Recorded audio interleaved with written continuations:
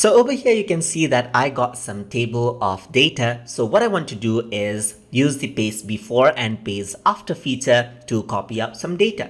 Let's say, for example, I want to copy out the switch row right here. So this works for rows.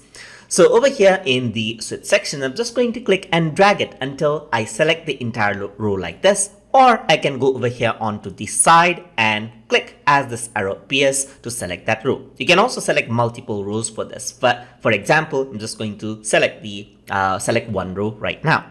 And then what I'm going to do is I'm going to copy out. So to copy out, I can press Ctrl C as my shortcut key, or I can go to edit and click on copy as well. So both way works around fine.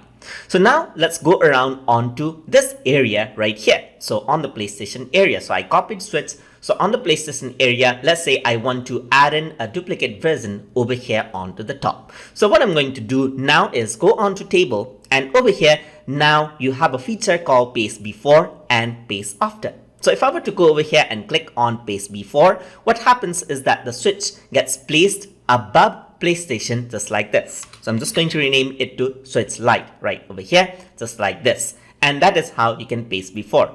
If you want to paste after, then you go around onto table again and click on paste after. So wherever the cursor is, it pastes the data below, as you can see. So I'm just going to say switch black, just like this.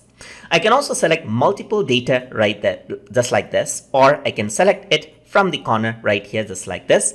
And then what I can do is I can go around onto copy and then go around over here and then go on to table, paste after, then all of the three columns gets pasted just like that.